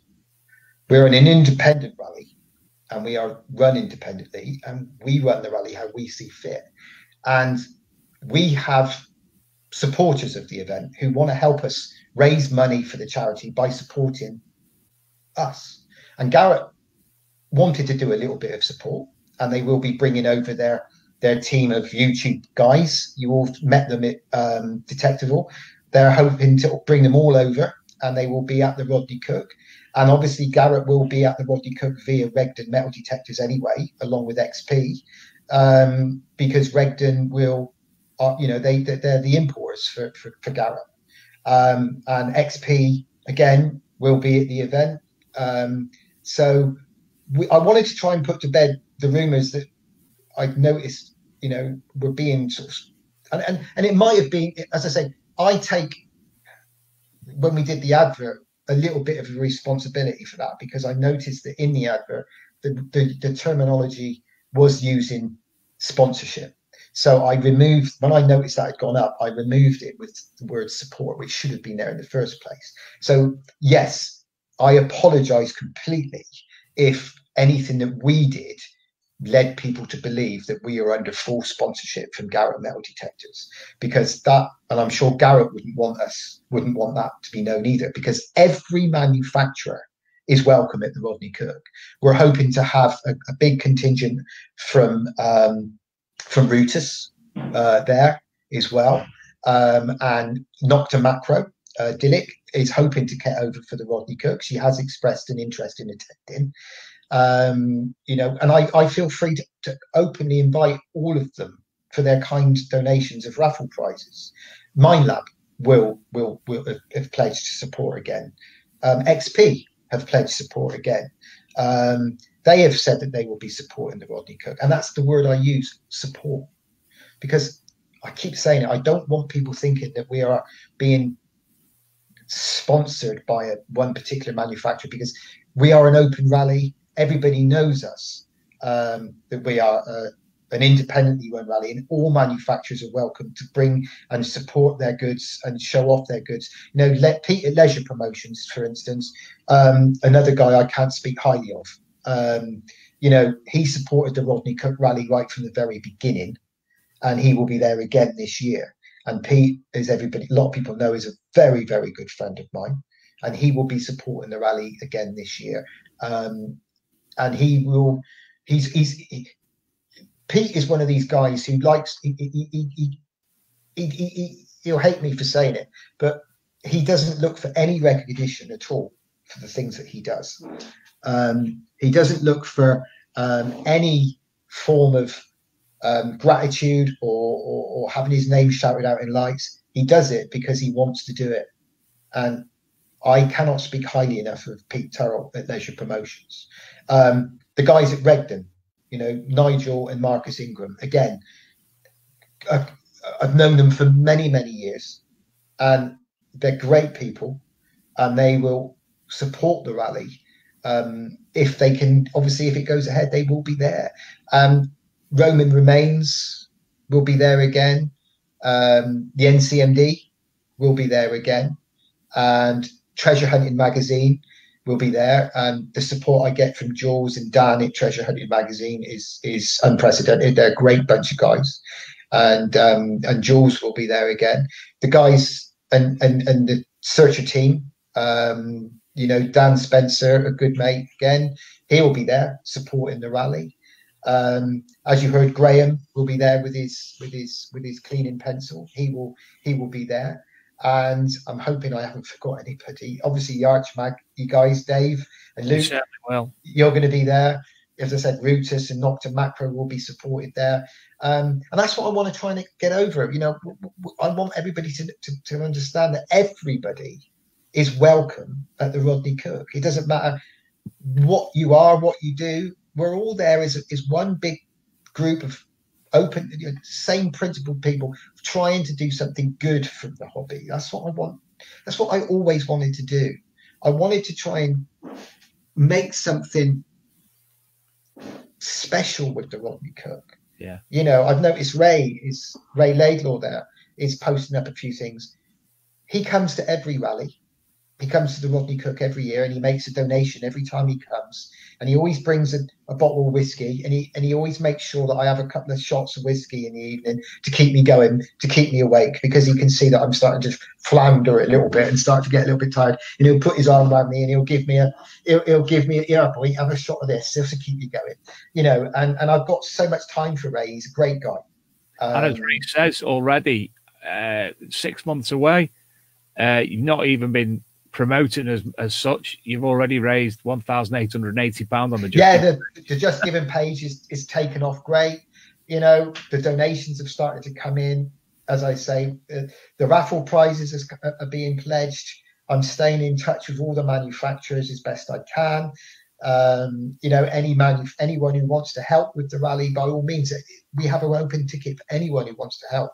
Ray advertises to all of his members on his group, to come in and come to the rally. As I said, Paul Howard at Let's Go Digging, he makes sure that on the weekend of the Rodney Cook, there's no let's go digging digs on, and he'd make sure that, oh, cheers, Ray. I've just seen your post there. Paul at Let's Go Digging makes sure that he cancels all Let's Go Digging digs for that weekend, and he encourages all of his members to fully support the Rodney Cook. And it makes me really proud that we can all come together as a group of, a fraternity of people.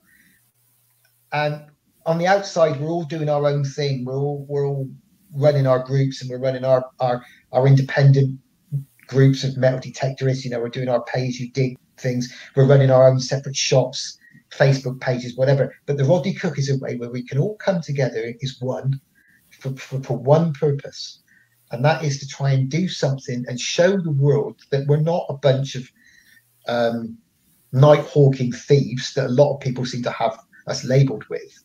There's actually a lot of great people in our hobby, and a lot of people who are amazing people who want to do something good, and that's what I always had and always envisaged the Rodney Cook would be. The legacy of the Rodney Cook is come and enjoy yourself and go away with a smile on your face and have a great weekend. And yes, if you find something fantastic, brilliant, that's made the weekend even better. But at the very least, you go away from the Rodney Cook as having a great time, and you say, do you know what, I might have not found anything, but boy, did we have a good time. I certainly did, pal. Some of the people I've spoke to multiple occasions were there that I've never met before. Lorraine made the Archaeology and Metal Detecting magazine ale, so we got to sample that and got quite, yes. And do you know one thing that will always stick with me? And I know it doesn't mean much. It wasn't the one thing that sticks with me. I was spoiled. I got up in the morning, Saturday morning. I thought I had the best night's sleep in my car because I didn't get it right. I got up the next morning. I thought, God, I need a drink. And there was a little red van just outside the tent. A coffee company. Yeah. And he said, what can I get you? And I went, I don't know. I always have a latte, but I just need to try. I'm trying America. I have never, ever, and I've told everybody multiple times, because he was at Detectable as well, I have never had a better cup of coffee than I had off him. Phil, the Americano, yeah. I miss it so much. Yeah, that's Phil. That's cafe to go, coffee to go, yeah. And that's Phil, and he's coming back again this year. Good, he's phenomenal. He is great, because as soon as I turn up in the morning, he'd be there and he'd go, do you want a strong one, Gaz? Yes, please. Yeah, and then what with Ray feeding me whiskey in the evening, I'm on a permanent high because I've got so much caffeine and then alcohol mixed inside of me. I'm away with the fairies most of the weekend. I leave the rest of it to everybody else. But that is what it's all about. That's the whole great thing about the Rodney Cook is I keep stressing it. We do everything that we can in our power to make sure that everybody has a great weekend. Last year's was amazing. There were some great finds made. There was a few fields at the beginning, and we hold our hands up. A few mums, because a couple of the fields at the beginning had a bit of waste in them, and so what we did was we contacted the landowner, who gave us a couple of extra fields, which we opened up because of it, because we felt so strongly about it. But what people didn't realise is that last year's event, we had 45 fields. Wow. 980 acres over the course of the weekend. And yes, a couple of the fields on the Friday had some green waste in them. I completely, yes, there was. But did you know one of the fields that had green waste produced a gold stater? Yeah, I remember. Yeah.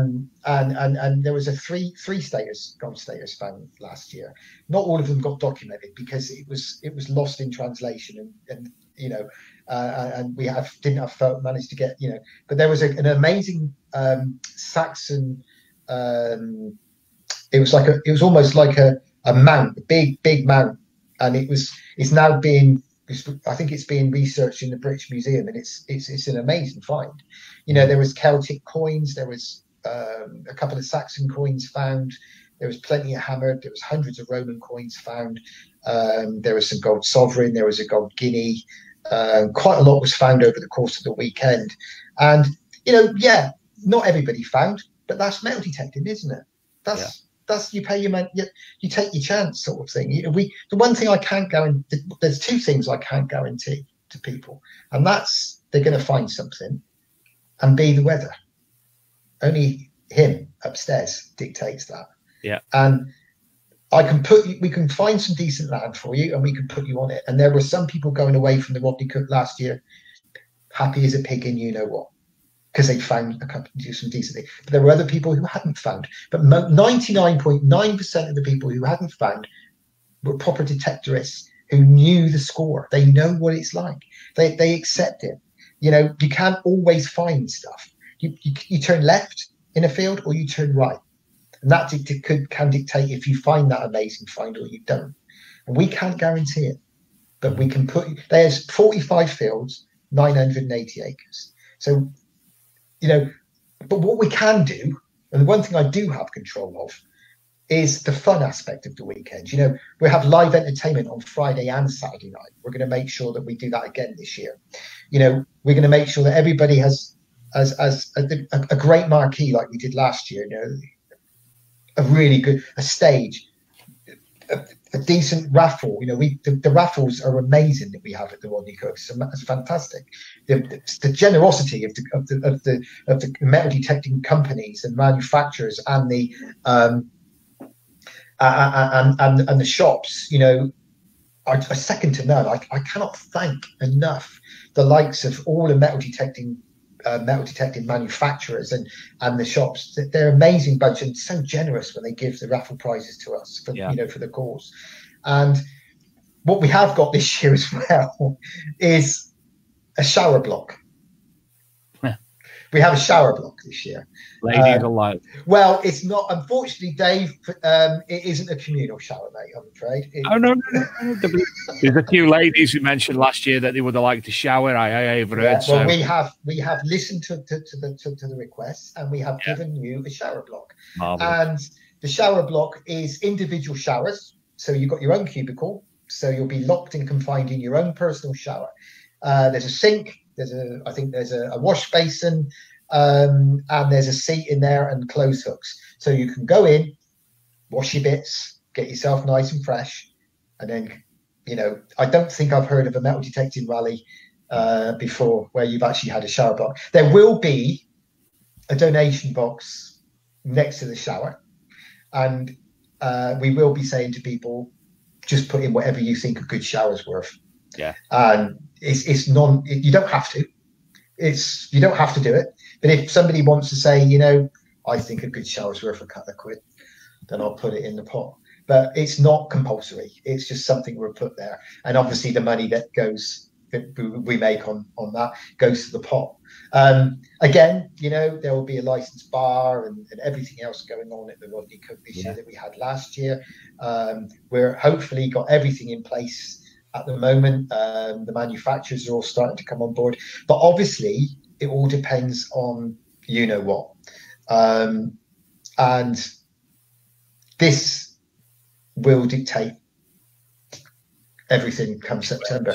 But if it doesn't happen this year, it doesn't happen. You know, safety. It will happen one day, nonetheless. Safety is the paramount thing. Absolutely. and everybody's health is the paramount thing. You can see me wangling a CD in your face here.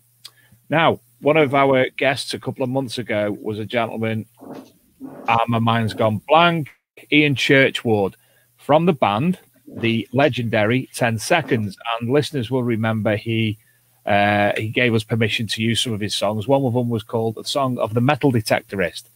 Now, he's just released a new album on CD. Now, this is where I'm going to this, Gary. I'm thinking potential of entertainment.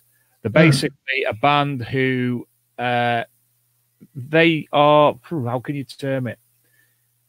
They make songs related to history and with modern music, but with a twist of a little bit of folk in there, a little bit of rock in there, and what have you. Right, so you say this has just come today with a letter thanking me for obviously supporting them and giving them a mention or what have you. But there you go. Oh, look at it. The green screen doesn't show up, as you can see, the green in it.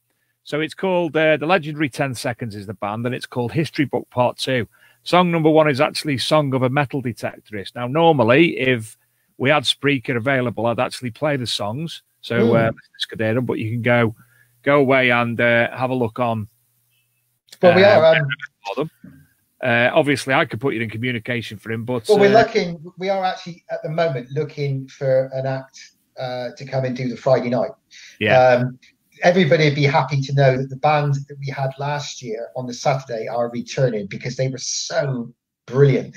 They are typical my era. They effectively played hits of the indie hits of the 80s and 90s. So we were all up and dancing, as you know, to the likes of Depeche Mode songs and all of that sort of stuff. And I think everybody can remember the Dancing Pikachu at the last Rodney Cook rally. He's actually made contact, and he's got a new onesie for this year's rally. So we're going to be waiting with bated breath to find out who he's going to be this year. But yeah, so we are actually looking for an act for the Friday night. So if they're available and they want to come, then by all means. Well, I'll put you in contact. He's not that far as the crow flies. They're in Torquay. Yeah. Oh well, that's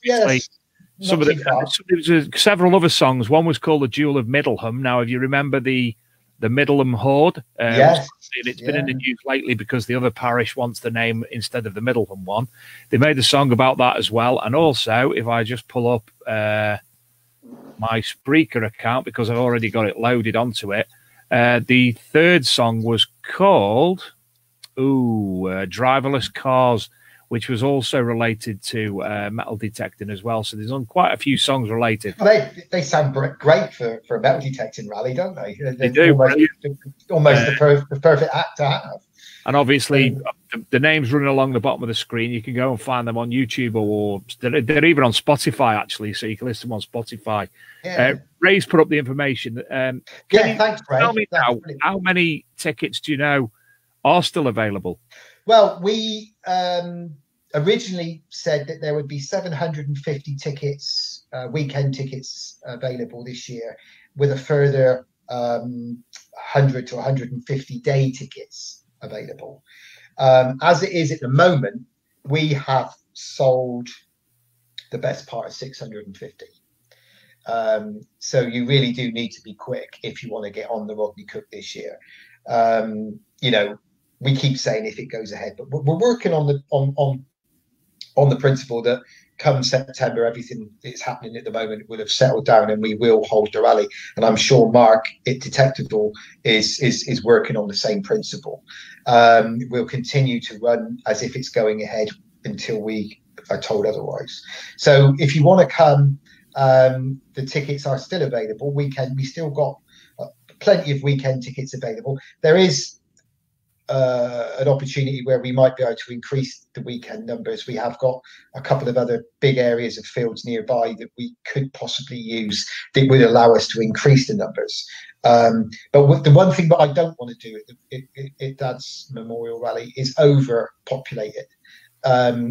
We have a manageable amount of people that we can have, and with those people, we can raise a decent amount of money, and people can be spread out in the fields without feeling as if they're confined in a tin of sardines. As a metal detectorist myself, I know what I look for when I go to a metal detecting rally, and being able to go into a field without 500 people all confined in a few hundred acres isn't the sort of thing that I enjoy.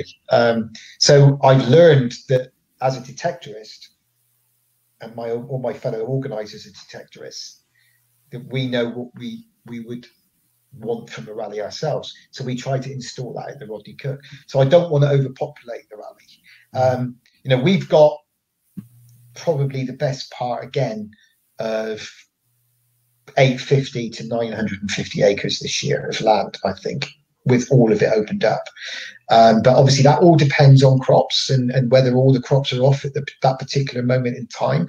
And obviously the weather dictates an awful lot of whether we overbook the amount of land that we have to compensate for losses, obviously. like we all have to do. Yeah. So, and what fantastic location do you have? Oh, the location this year is everybody knows it's near Marlborough, and it's not a million miles away from Marlborough. In fact, if people, want to, we're telling people when they say, look, we don't want to camp, we want to stay over in a B&B or a hotel. We're telling people anywhere near or in Marlborough is close enough to the rally. In fact, I personally am staying in the Premier Inn in Marlborough because I'm not a camper. Everybody knows that. I hate camping. I detest it. Each to their own, but I don't like camping. So I'm staying in the Premier Inn in Marlborough, which is close enough to get to the site. The site itself is amazing. The history of the area speaks for itself. You only have to look up the history of Marlborough, and you'll know what I mean. Marlborough had the Roman town of Kinetio next to it. There's a couple of Roman roads running straight through the site, and that's where they found the two very big pots of Roman coins that were more than Dave's hoard, but they were in two separate pots. So you've got the Roman town of Kinetio. Marlborough dates right back through the Roman period into the Celtic period. You've also got a stone's throw away from the site, the ancient stone monument of Avebury. You've also got Silbury Hill. Everybody who looks at the history of around Marlborough will see all of those landmarks in the area.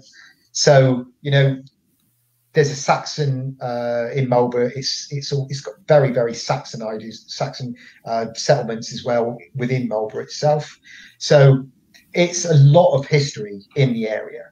And the estate, the farm that we're on, the landowner has assured us they've never had a large club go on. They've never had an organised dig on there. They've never had pay-as-you-dig groups go on there. They have had they did have a guy who used to do some metal detecting many years ago, who used to come and do the odd little bit, but this was a single detectorist, and the guy who owns it has owned it since the 80s. So he's not had any big groups or any clubs or anything like that on the land. He's assured us of that, and he's owned the land since the 80s. And at the end of the day, you can only go by what the farmers and the landowners tell you, can't you? Right, you can't guarantee that you haven't had the odd night hawker on the fields before because you don't know. But the one thing we try to do is we try to make sure that the land we're going on is going to give us at least a fighting chance of producing something. It doesn't always guarantee it. Everybody who's been in the hobby long enough knows that. Ray, if it's possible, could you put up the information of how people can actually get tickets so we can put that up on the screen? If possible. Just email the email address going across the bottom of the screen there. If you want a ticket, just email that and ask for booking details. That's all you've got to do. There's no normal booking system at other events. No. We have got a website being produced at the moment, which we will have up and running hopefully very soon. But as it stands at the moment, we're very old-fashioned at the Rodney Cook. You just email that address there and request booking details, and Lisa then will send you the booking booking email, and you just follow the instructions on that, and you're booked in. It's a ticketless event. Obviously, any information forthcoming before the event, whatever it may be, updates, potential cancellations, we will obviously support you 100% and get that information to the masses via. We'll publish posts ourselves, and we will share all the information from yourself, Gary. Yeah, we exactly, mate. You do, and you're brilliant at that. You really are, and we at the Rodney Cook, we are so grateful for what you guys do. Dave, you and Luke, in your support with the magazine that you produce for the rally, and all of the stuff that you do running up to it with the advertising and everything else. There will be, speaking of advertising, there will be an advert running in the Treasure Hunting magazine between now and September. Jules and Dan at the Treasure Hunting magazine support the Rodney Cook massively, and they help us with the advertising for the event. The event will also be obviously advertised in the Searcher mag. Harry and her team at the Searcher mag fully support the Rodney Cook rally as well. And Harry is very generous with her raffle prizes, just like the Treasure Hunting magazine and Greenlight Publishing are. And she supports, and her team of guys will always come to the Rodney Cook and support it that way. And she will be advertising it in her magazine as well, in the Searcher. And great thank you to her, to Harry and to Dan at both magazines, respectively. So yeah, everything that you need to know about the Rodney Cook goes up on the Rodney Cook Facebook page. It's then shared around the Facebook groups. So anyone who needs information, even if they're not on Facebook, can get it through the email. You just email us or message us on Messenger, which I get a lot of. Ticket sales, as I said before, have gone through the roof. The support has been amazing, and it's over 600, best part 650 tickets have gone now, and they're still coming in, even through this worrying times that we're in at the moment in the world with this virus. People are still booking.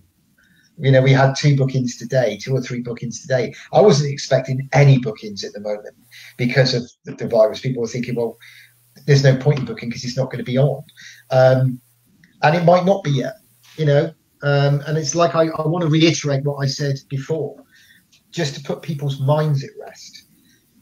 If you booked and paid, and for some reason, well, we all know the reason, if I have to pull the plug on this year's event, your tickets will be valid for next year, just like they've done at Detectorist and just like they've done at Glastonbury. The tickets will be validated for next year if you want to follow your tickets on for next year. If you don't want to do that, you're entitled to a full refund, and we will refund everybody who decides that they can't think that far ahead, and they will get a refund. Also, on top of that, if there is anybody out there, and if the rally is going ahead, and it continues to go ahead, but if there is anybody out there who's a little bit worried and a little bit concerned about coming to the rally because of the virus, then make yourself known to us. And if you want a refund, we will give you a refund. It is, like I've said before, this is a charity event, it's not a business. So anybody who wants a refund because of these unprecedented times that we're in, you'll get one, guys. Don't worry. You know us all at the Rodney Cook. We're not here to do anybody out of anything. We're only here to help people. So if it comes to it and you're in any way, shape or form concerned about coming to the rally, just tell us and we will give you a full refund. On top of that, we will obviously on site, we'll be promoting, if it goes ahead, we'll be promoting everything within what we can do to wash your hands. We'll be putting hand sanitizer in spread around the site. There'll be places where you can you can go and wash your hands. We're hoping to have all the toilets that we're using have got their own hand wash basins in anyway. So we will promote, we're hoping to get some hand washing stations set up as well, so people will be able to keep themselves clean. Obviously, you've got the showers as well, so you can go and scrub yourself down after a long day in the field. So we will be promoting everything that we can, to make sure that we do everything in our power to help people. As I said before, mate, it's all hypothetical at the moment. It's out of my hands. It's out of anybody's hands. We'll wait and see. We're too far ahead at the moment to make any decisions. So we'll just wait and see what happens in the coming months. Well, apologies for the bang then. I knocked something and my mixer fell off. Anyway, Gary, I can't thank you enough for coming on tonight. No, that's fine. Thank you so much for having me, Dave. It's been a pleasure. And thank you to everybody who's been listening. And a massive thank you. Thank you, everyone. Yeah. To everybody who helps me. You give out your thanks now. Yeah. You said you were going to run up some, so you do that now. The list is endless, to be fair. And I'll start with the very important people, the people who attend the event, the supporters of the event, the guys who pay their money and come to the event and support it for the last 2 years, weekenders, and the last 3 or 4 week day digs that we've had. You guys are simply incredible, and I love all of you dearly. I really do. I think you're all an amazing bunch of people, and your support never ceases to amaze me. And I know I keep saying it, guys, but you're fantastic. Then I want to thank anyone within the metal detecting fraternity who comes and supports the event with raffle prizes, like all of the manufacturers. All of them, XP Metal Detectors, Mind Lab, Garrett this year are helping me. Nocta Macro, Rutus Metal Detectors, C-Scope Metal Detectors, they're all coming in and helping. Blackadder Spades, the guys at Blackadder, fantastic group of people, and they're helping me out this year. You've got the likes of Let's Go Digging, Paul Howard, they're helping me out this year. As I say, not many people have heard of Incubus Finance, but he's a metal detectorist who runs this, and he was so moved with what we were doing at the Rodney Cook. He wanted to help in some way, and so he wanted to make a donation and support us by and he has done this year. The magazines, the Searcher and the Treasure Hunting magazine, Harry and Dan, Searcher and the team, and a special huge thanks to Dan Goulburn at Treasure Hunting magazine and the Greenlight Publishing, and to Jules Evan Hart, the editor. I love you, Jules. I really do, pal. You're a fantastic guy, and I love our conversations on the phone. We speak for hours on the phone, me and Jules. We really do. We put the world to right, literally, with nearly every time we speak. So Jules especially. You actually get to see him next week because he's next week's guest on here. So I'll come on and listen to him then. I'm sure he'll be he's an amazing guy, Jules, and he's a great person to talk to. Obviously, everyone who supports the rally, Pete Turrell at Leisure Promotions. Pete, I love you, fella. Nigel and Marcus Ingram at Regden's, guys, you two are fantastic, and you are so generous, and you're brilliant people. They're probably not even listening to this, but anyway, I'll thank them anyway. They're incredible people.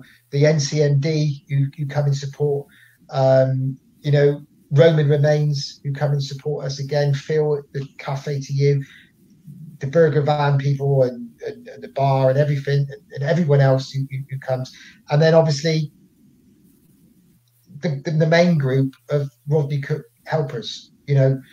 My group of amazing guys and girls who give up so much of their time to help me. My best friend, one of my best friends in the whole world, Steve Murty, John Lydell, Big John, we call him. He's got a heart of gold, and I love you, John, with all my heart.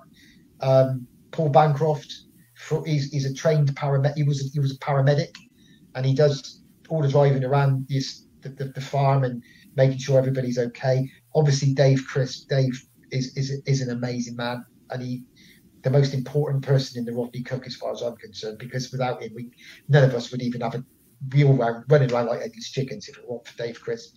My amazing wife Lisa, who I love dearly, who does all the booking in, and without her support, I would probably be a quivering wreck on the floor. Everybody else who helps me from the Trowbridge Metal Detecting Club, you guys are simply awesome, all of you. Ray Case does all the money booking in. Him and Lisa have this, hidden telepathic ways of dealing with each other, and they're great, and they get on. They do everything without me having to worry about it because I'm rubbish at all that sort of stuff. There's a great guy called Neil Cleveland. He's a good friend of mine, and he comes to the rally, and he basically does everything he can to help me at the rally, and he's an amazing guy. Paul Norris comes all the way from Scotland, right out he lives basically as far up as you can go, almost out at Hebrides type place, and he comes all the way down, and he wants to, rather than metal detect, he wants to help. Paul Norris, and he puts the yellow jacket on, and he spends his whole weekend helping me, and I love him to bits, and he's a great guy. And I'm so sorry if I've missed anybody, but everybody at the club who helps me, Sue and Jim and Alan lots and lots of other people who come and give up their time to help me are just great people. And as I say, anyone else who I've missed, I'm truly sorry if I've missed your name. You all are just amazing. Obviously, you, Dave, and Luke, again, I've thanked you before, but I can't thank you enough, because without all of you and without all of the support from the people who come, the Rodney Cook rally would never happen. And the charity people themselves who we raise money for, they come and help us for the weekend. And also to all of the thousands of people who are suffering with cancer at the moment, and all of the thousands of people out there who we try to help. A massive thank you to you guys as well, because you are the real heroes of the Rodney Cook Rally. You guys who are going through this awful, awful disease, you guys are the real heroes. And this is what we do at the Rodney Cook Rally for you, for any of you guys out there who are listening tonight, who've had some form of cancer yourselves, or you know someone who has, or you had a family member who has. You know what this bloody rally's all about. And that's what this pissing rally's all about. Sorry for swearing. It's about raising money to stop this sick, evil disease from taking anybody else. Because I know the virus that we've got at the moment is terrible, unbelievably bad, and it pains me to think of the people suffering with it and the ones who died. But what we also got to remember is when the BBC is saying 20 more people have died today of coronavirus, what you've got to also remember is there's probably a few hundred people in the UK who've also died of cancer today as well. And that's been happening every day for weeks, for months, for years. It's an evil disease, and the sooner we can get rid of it and dispose of it, the better. And it took my dad, and it took Lisa's uncle, and it took my auntie. And I'm sure there's lots of you out there who it's taken. And your mum. And that's the emotional thing about this rally. And it makes us all think about our loved ones that we've lost. And not just to cancer, to other things. And that is what I try to install, David. I know I rabbit on, and I know I go on a bit. And I know people sometimes say, oh, Cookie, will you just shut up? But no, I won't. Not about this. Because I'm so passionate about it. And I want us all to come together and do it. And if we all do it together, we can smash last year's total. And I hope and pray to whatever God you believe in, is the once great Dave Allen once said. Pray to whatever God you believe in, and I hope he goes with you.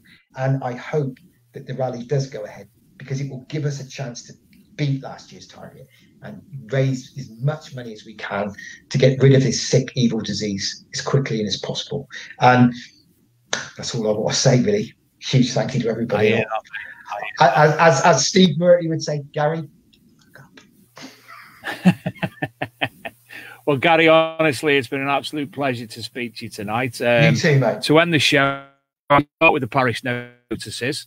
But as I was trying to get everything running, obviously, I missed a lot out. So a few updates. The Simplex are releasing an update, a digital update for the machine. Sorry, Dr. Macro are releasing a Simplex update. NCMD, please remember to renew your membership, which is due on the 1st of April. If you fancy writing for the Archaeology and Metal Detecting magazine, even if it's just an image of something you've about, contact me at the email running along the bottom of the screen. If you also fancy being a guest, or you know someone who's a guest, people keep asking me Perry, but he said no. But if you fancy being a guest, give me a shout. As I said, next week we've got Mr. Julian Evan Hart, which I'm looking forward to immensely. The Rodney Cook Memorial is the September. Detectorcom, which is still going ahead, which is a North Tyne rally group. It's the 25th and 26th of July. And Detectable, currently still obviously ongoing, is the 12th and 13th of September. Thank you again to Graham Dempsey for his prizes last week's competition, which were won by Marcus Maximus and Deb Dunn Johnston. Marcus Maximus came onto the Big Metal Detecting podcast page and thanked him personally and showed he got the thing. And I'm hoping they enjoy them and able to have as much success as everybody else is. So again, Gary, can't thank you enough. And it's actually having me on. All Metal Mode. Both All Metal Mode and Big Metal Detecting Podcast. It is the longest show I've ever done. It would be with me on. Everybody has said that. Trust me. No, but honestly, you know, sometimes in the past on some shows I've been like, oh, but you know, you have to carry on. You have to, you know, it's what we love, what I love to do. Do you know, I fell into this accidentally. We done a broadcast for All Metal Mode UK, All Metal Mode at the time at Detectable 2018. And Mike said to Luke, do you think David come on in the future as a guest host? So, which I did. Mike, unfortunately, had to stop doing the All Metal Mode UK podcast. So me and Luke discussed it. And, you know, this isn't about fame. This isn't about fortune or anything like that. It's something where we can get to people like yourself, like to Julian, like to Mark, and talk about things that they want to talk about. And obviously people like to listen. I might not be brilliant at what I do. I don't think I'm at all, but sadly I am the person who is hosting and able to talk. I haven't got a clue. If you show me a find, I haven't got a clue. But I'm able to talk about it and let you describe what it is. You do a great job, mate. And I know I have a reputation for rabbiting on, and I hold my hands up to that. And that's probably, as I said before, why I'm quite good at sales. Everybody who knows me say, we love you to bits, Gaz, but you do go on a hell of a lot. And everybody who knows you wouldn't have you any other way, mate. Even Lisa says, will you just shut up? And I know I can, and I rabbit on quite a bit. And it's been fantastic. That's just me, and I'm very passionate about the hobby, and I'm very passionate about my friends, and I'm very passionate about the rally. And you could just turn me off if you want. Put me on mute. It's probably works better. As you've seen, we've had multiple comments about the show tonight. You know, one from Ray that I've left on there. A very emotional and nice show tonight. Well done, guys. Good luck for the RCM rally. So, on that note, I will end the show. As I say, next week we've got Julian Evanart. I will try my damnedest because I'm off work to fix the issues with the podcast. Don't forget, we will be coming live at a special 15 minutes or so broadcast on Sunday night with Mark Betcher, so he's able to discuss with you face to face everything that's gone on with the postponement and cancellation of the detectable events. Ladies and gentlemen, it's been an absolute pleasure. Gary, love you. Thank you very much. Take care. I love you all, guys. Thank you so much for all your support.